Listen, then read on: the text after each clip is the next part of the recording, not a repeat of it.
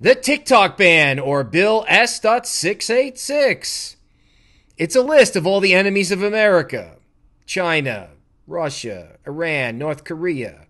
And then they say you can't access those countries via VPN. Notice this has nothing to do with TikTok, right? TikTok's the excuse.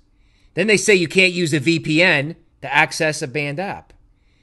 Then they say the President of the United States can appoint a communications director who can meet in secret. And if they don't like what you're saying, they can shut you off, as in off the internet. And they can spy on you on your devices, your girlfriend or boyfriend's devices, your smart refrigerator. They can listen in on you. And if they don't like what you're saying, you're done. They're going to issue a central bank digital currency, and they're going to give you a social credit score. How high or how low is your score? Well, it depends on how much they like you. And don't forget, crypto travels on the internet. So if they can't control crypto, they invaded the internet.